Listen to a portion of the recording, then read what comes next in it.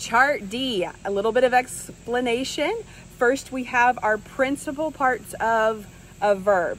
So we have infinitive, and we're just going to take our pinky finger and make an infinity sign. And then we have present, past, present participle, like you're cutting it, and this is just the sign for part, and then past participle, okay? Then we have the irregular verbs. Now there's a song that we learned in foundations, and it goes until to go.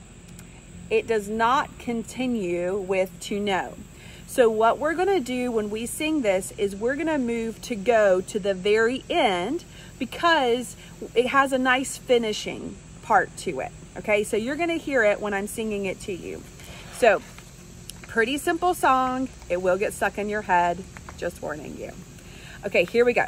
So to be, am, are, is, was, were, being, been, to do, does, did, doing, done, to rise, rises, rose, rising, risen, to raise, raises, raised, raising, raised, to lay, lays, laid, laying, laid, to lie, lies, lay, lying, lain, to set, sets, set, setting, set, to sit, sits, set, sitting, sat, to beat, beats, beating, beaten, to break, breaks, broke, breaking, broken, to write, writes, wrote, writing, written, to shake, shook,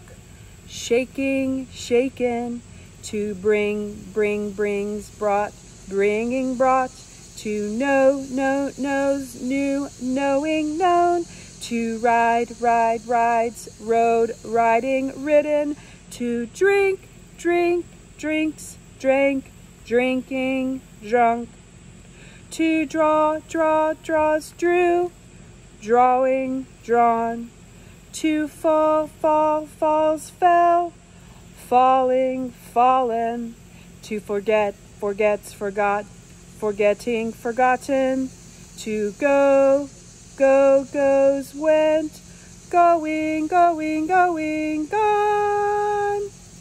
So you'll notice that I messed up with to sit. So please correct that when you're singing with your student. It's to sit, sat, sitting, sat. All right, see y'all.